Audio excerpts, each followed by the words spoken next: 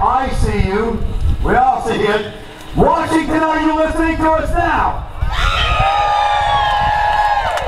Your job to get out and vote in June, voting in November, hit them where it hurts, in their pocketbook.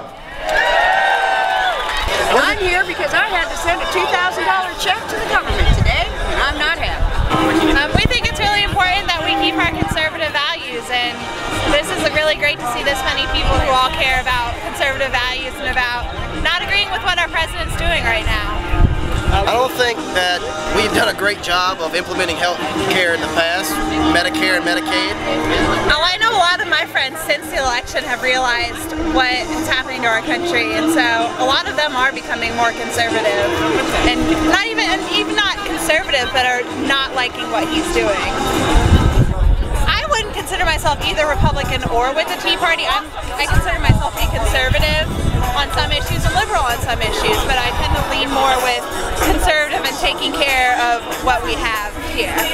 Programs in place to help people who don't have money, and I don't want people to die in the streets, but nobody is dying in the streets. No, where? And what a great place this is. Now, do we have faults, and do we need things to be fixed? Actually, there's things that need to be fixed. And both this parties healthcare are bill responsible for messing up. This healthcare bill hasn't done anything to make it worse. I have a lot of friends in the medical field, and they are terrified about losing their jobs.